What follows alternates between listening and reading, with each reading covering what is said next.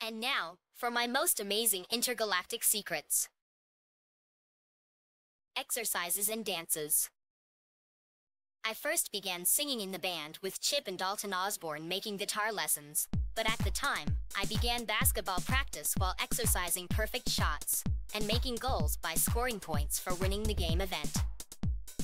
I also imagined making kung fu lessons at Spindly Tam Kanushu's former place, the Bane of Fragnog, which sure enough, wasn't the place for him.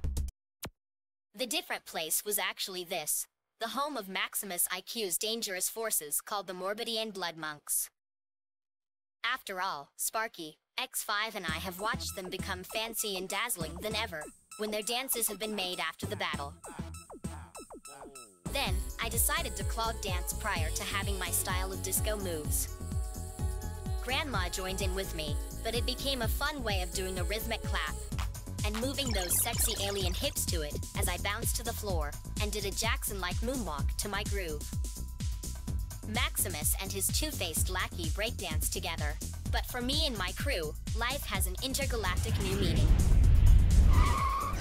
And that's another space story.